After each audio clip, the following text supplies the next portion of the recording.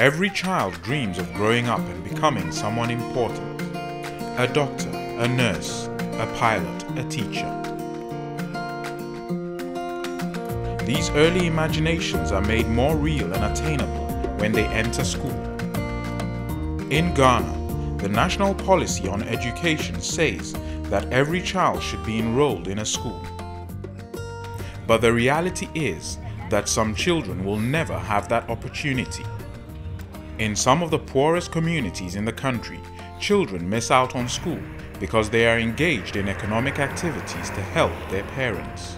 Like Hawini, who will join his older brother in the fields herding cattle. Or Charity, who dropped out of school because her mother couldn't afford it.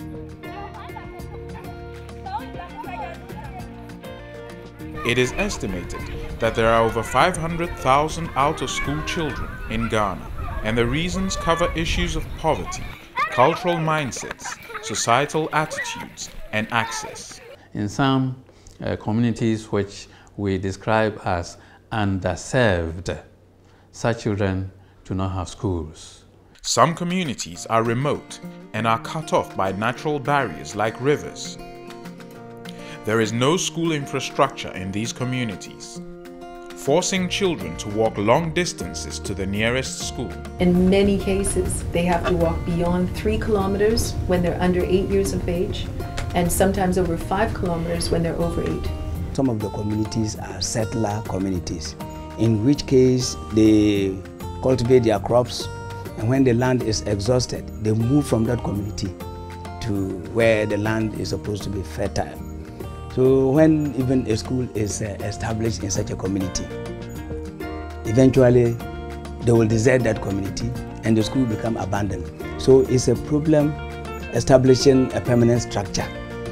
It is very difficult to get girls in school. Why? Because we have issues of fosterage. We also have issues of early marriage. More female children are given out in fosterage because the practice is normally when the woman is married, the woman comes along with a relative of hers into the marriage home. She is coming to help the woman in household chores. And so this child invariably becomes a foster child. You will find out that there wouldn't be a single house that you would go into and would not get foster children. Ghana's pursuit of education for all started with the 1992 Constitution. Universal basic education is trying to provide education to every child of school-going age in the country. But the research has shown that no matter the interventions you put into the system, the last 5% of children will need some special interventions for them to be able to go to school. This program was conceived jointly by the government and its development partners and by DFID to bring all children who for some reason have never been to school or have gone to school and dropped out back into the classroom. Even as we try to send the schools as close to the communities as possible, we are also very mindful that the children are growing. You know, they are not going to wait for your policies to be debated and for money to be accessed before they get education. So meanwhile, what do you do? And hence the importance of the complementary basic education. And so Complementary Basic Education was born.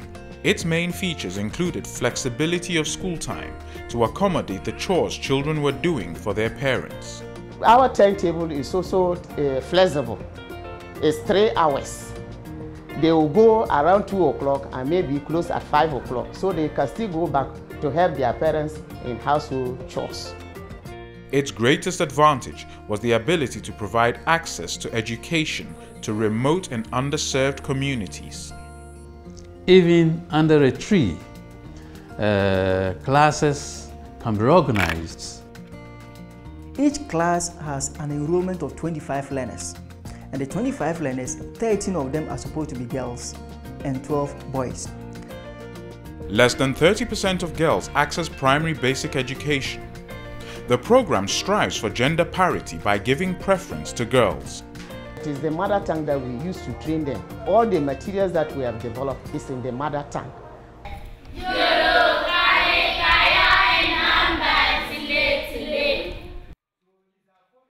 The first cycle has been successful, and under the first cycle, 24,000 school children have been trained and integrated back into the formal system. The second cycle has begun with the recruitment of about 55,000 and is ongoing. We felt very strongly that comprehensive basic education makes a really big contribution to MDG 2 in Ghana. At the moment, Ghana has not met that MDG, but increasing access to primary education is critical to it. Crown agents, in collaboration with Associates for Change and CFBT, were tasked with managing the scale-up of the CBE program. They constituted a management unit that engaged various partners to implement the program. The CBE program is in 5 regions, and these are Upper East, Upper West, Northern Brangahafo, and Ashanti region. Ashanti region has only one district, which is Sechra Front Plains. But in total, we are operating in about 49 districts in those 5 regions. In Cycle 1, which is the 2013-2014 year, we targeted 25,000 learners. We were able to enroll about 24,117 learners. In Cycle 2, we targeted 55,000 learners, and we have been able to enroll about 54,500 learners. The plan is by the end of this program, we should have been able to put 200,000 out-of-school children back into school. We've had a long history of partnership, of cooperation and collaboration, and this is the first time, though, that we considered an actual contribution to a particular program. And given that the CBE program has been doing such excellent work to help close the gap to reach the Millennium Development Goals, we worked with the Ministry of Education, consulted highly with them, consulted highly with the Ghana Education Service to see if this really was a good fit. Looking at the fact that the CBE program was going to end, perhaps looking at how can we support the government to better sustain the management of this, to make sure that we can help Ghana bridge the gap to reaching universal primary education. The 9-month cycle of CBE events starts with the animation. So we had to do what we call the community animation. It's a sensitization activity to get communities to become aware and appreciate the need for children to be in school, 1. Second, to see the need to support and allow their children to get enrolled on the CBE project.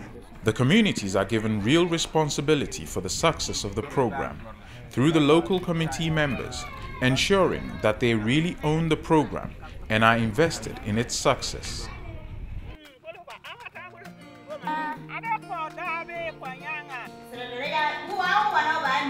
These are the real heroes of the CBE program, young men and women who volunteer their time and commitment for the reward of seeing children from their communities given a chance at bettering themselves. Big John teaches a CBE class in the Atebubu district.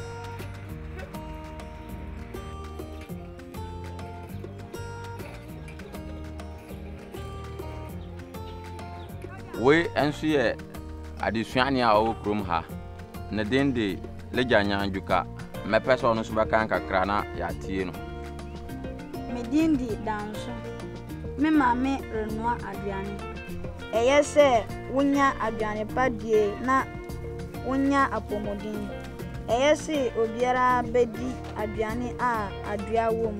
Once the kids have been trained and integrated, they are very happy and armed with a new confidence they have. They themselves are motivated enough to stay in school, because once they were timid, now they are very confident, and confidence helps a lot in staying in school. And realize that the parents also haven't noticed the difference in their children, and their children can read, their children can write, their children can count. The parents are now also very motivated to ensure that their children keep going to school.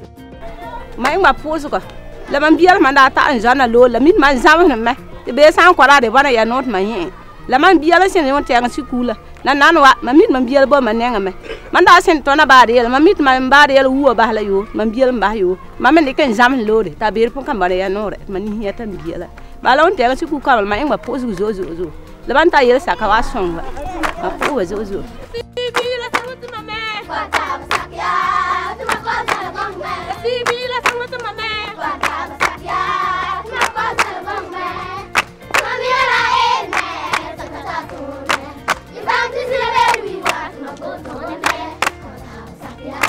Mambiana eri la kami punga nuwana akami yolga nu lele mit mutenga sikule wana mahandi yolga nu bingwe manik pompier bing gelanga wel gomma blem no lat mambi hetiti untenga sikule wana songu bom